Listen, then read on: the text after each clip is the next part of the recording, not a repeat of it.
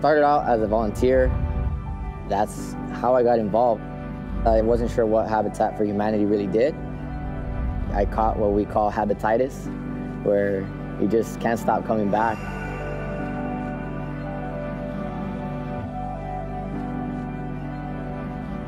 When all is said and done, Habitat will build about 100 houses and repair 100 houses in this community.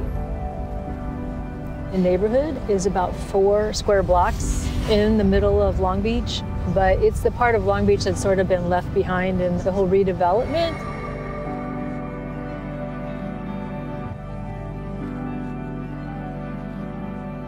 My family didn't have a whole lot, and as someone who grew up actually getting evicted, my memories as a kid are like waking up in my dad's Tacoma and like both of my parents are like digging through a recycling bin or a garbage can, getting recyclables. So to me, you know, going from house to house and then now seeing how I'm able to impact families, I can see how that would have helped me. You know, that would have been the difference between me going to college and not going to college. My mom being able to spend time with me versus them having to work 2-3 jobs, you know.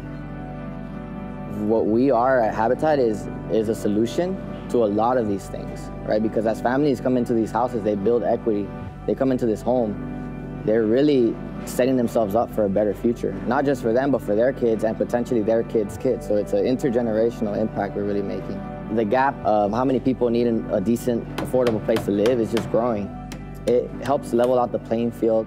Like the future of this nation does rely on our youth. That's only 36. I've been with Habitat for almost 10 years. I tell myself I'm a lifer here because I used to build for myself. I flip houses and everything. It's just not the same. The volunteers we call them Rusties. They just create that culture where at the end of the day, when can I come back? Can I come back tomorrow? You know, it's something that to this day, it amazes me. But it's that rewarding feeling that we get, like we help the family. Sometimes we don't think about it, but even like finding street parking, you know, there's neighborhoods where it could either be unsafe or just like so stressful. And now they have a 2-car garage where they can, you know, pull in with their groceries and there's a door that goes right to their kitchen. All these things are, you know, the little things that they eventually are gonna help them be safer, healthier. You know, you really start to define what community really means.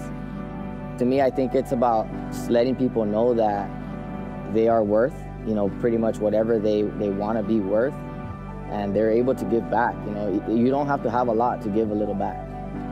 Not everyone wants to be in construction, I understand that. But that doesn't mean that you can't pick up a hammer and throw in a couple nails, you know, and help build a home for someone who needs it.